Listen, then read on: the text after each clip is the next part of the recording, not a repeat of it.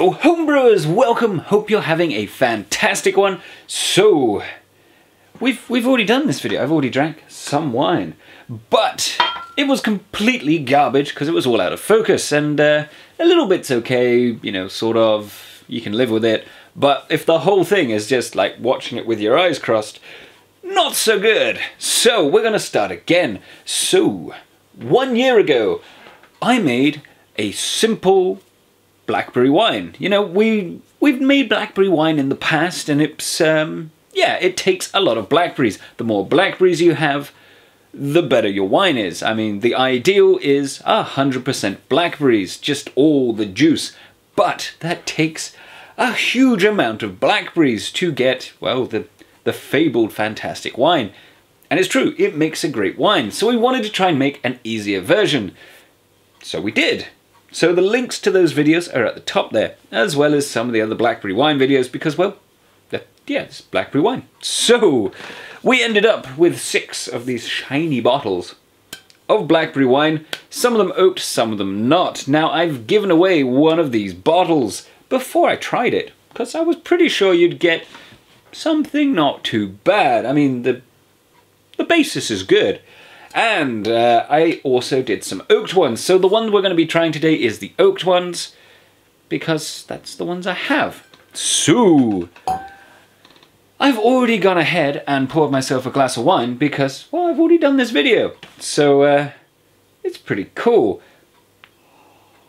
Oh, now I am going to be completely honest with you. The first time you open it and give it a whiff, you know, as you do, you stick your nose in the bottle. Is it any good? It smells kind of oaky and flat. Now this is because, well, it is a homebrew product and it is a wine. It is not a commercial wine, it is a homemade wine, like old school wine. If you know anything about old wine, you need to oxygenate it. You need to leave it to air. You know, fancy wines. This is technically brewed like a fancy wine. It's not, it's easy.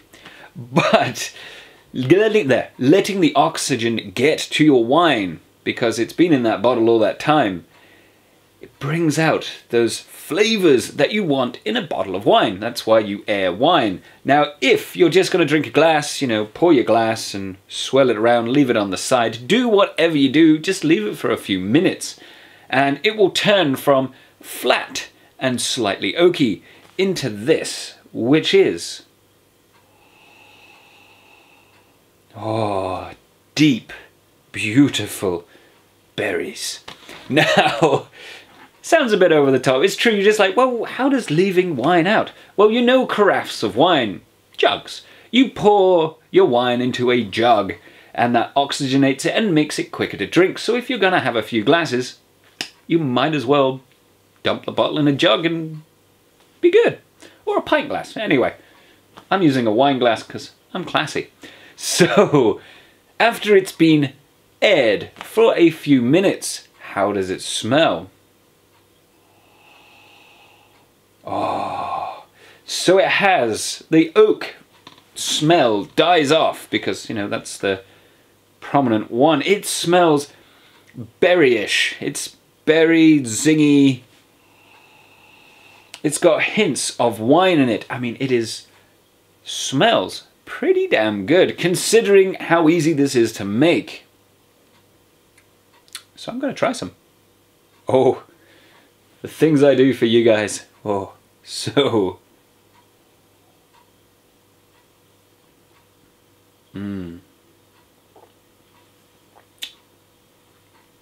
That is nice. So, it has got a rich sort of mouthfeel. It's drying because of the tannins in there and a bit of the oak as well. It's got blackberries.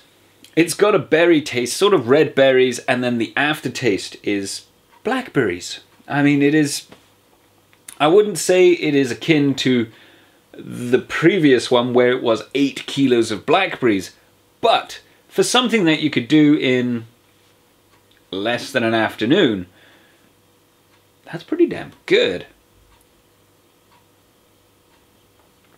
Oh, I mean, you know, Merlots normally have berry notes in them, but this is made with berries. It has The tannic edge, just enough just to dry your mouth slightly, make it salivate. You've got the berry hints to it. None of this comes out until you leave it to rest. So if you're impatient, you know, it's going to taste flat. Now the oak, I don't really taste a lot of the oakiness in there. I know it's in there because the drying, that drying salivation or preparation type thing. It is actually a pretty nice wine considering how easy it was to make. Now I could say, you know, go on, it was great with red meats and things like that. And it's like, it's good with whatever you want to drink it with. It's pretty damn good. Now, I do get asked a question quite a lot because, as you know, if I can avoid it, I don't use preservatives. In my wines or ciders and beer, you don't use preservatives anyway. But basically everything I try and keep all chemical stuff out there. It's not like a hippy-dippy thing, it's just I don't like the taste. I can taste it because I've been making homebrew this way for so long. Now this bottle of wine actually has, well, it's been there for a year. There's no mold, there's no nothing. It's a good bottle of wine. Now it is actually coloured, discoloured the bottle with the red wine goodness. It actually is light green and see-through here, and then it has, well, basically like a very strong glaze to it. That is partially because, well, one, it's pretty dark. As you can see, you can't see through it. It is a bit murky because we didn't use pectolase. Because, well, red wines, you don't need pectolase. And this is no exception. I mean, it has a beautiful purple colouring to it. Nom nom nom nom nom. Very nice. It is dark. I'm going to say pendulous because I can't help myself. But it's dark, it's fruity, it's got enough tanning in there, just enough. I mean, considering it took a year to age, I mean, we could have done it at 6 months, but hey, why not? Give it the best chance it's got. I really like it. I mean, it's not like a craft wine. This is a slightly better than a table wine. You know, it's more than a £5 bottle of wine, but at the same time, it's not a £50 bottle of wine. In the middle. Not bad for like £3–4 worth of ingredients to make a gallon. Really quite pleasant. Very pleasant indeed. Right, so I've poured myself another glass because of course I'm going to. It tastes pretty damn good for what it is. Still needs a little bit more oxidation. Anyway, so I know some of you out there do not like dry wines. Some of you like fruit wines, fruity wines. So here's a simple trick that you can do with even store-bought wine. Buy a cheap bottle of plunk and go, ooh, that's amazingly dry or a bit flat. Tastes a little bit flat now. So what you can do is grab your sweetener of choice, whether it be sugar or honey. I mean, if that's up to you. I'm going to add a bit of sucralose sweetener, which came from Aldi. Got myself a little spoon. Oh, it feels wrong doing this, but it is a cheat how to make rubbish wine taste a little bit nicer. So I've added it into my wine. I really like dry wine, so you can see why I've got that face of but it's only a glass. And you can literally do this, it oxygenates it, it does all sorts with it. Now the great thing about sweet wines is you can drink them quicker. Get rid of that. I think I need to sneeze. No, I just have an itchy nose. So, same wine. A little bit of stirring. Oh well, look a bit weird. But a little bit of sweetener added into it. Let's give it a go. You can add sugar, like I said, whatever you want.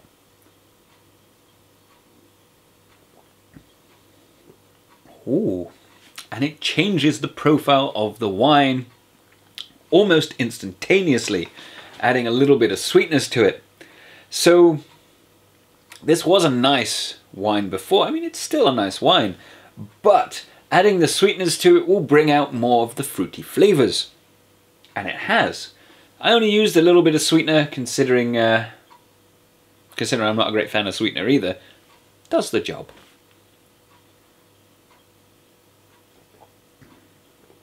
Oh, so now it is a bit more rich, it's a bit more robust and rounded.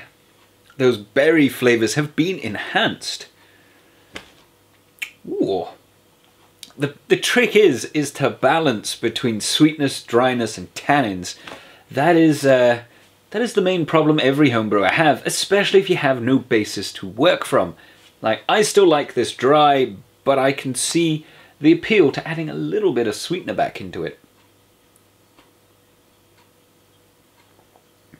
Those berry flavours are a little bit more in the forefront. The tannin is died down a little bit. I don't get the same drying taste, you know, the drying tannic taste. Now it's very, very mild. Balance. And because you've added sweetness to it, you know, the balance has changed. It's sort of a sliding scale between sweet, dry, tannins, acids. It all changes depending on, well, what you do. So yeah. Basically, you can modify your wine as much as you like. And you end up with something that's pretty good either way. I mean, the sweeter your wine is, the quicker you can drink it, but the sweeter it tastes and the less like a store-bought wine you make. But, yeah, tiny bit of sweetener to it.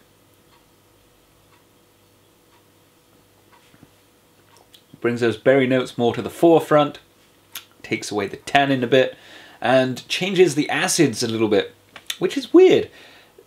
This now tastes more like a commercial wine. I mean, it tasted like one before, but now it's even more like something you would buy in a shop. It's food for thought, guys, because, well, you can do whatever you want with your own homebrew or stuff you buy in the shop if you can't be bothered to brew it. There's no rules.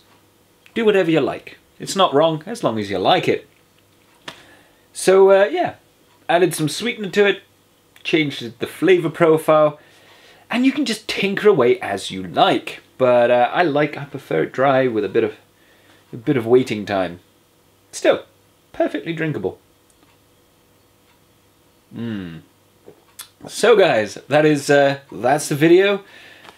I've enjoyed doing this many times. I've nearly finished a bottle of wine already. I've only got one more glass left.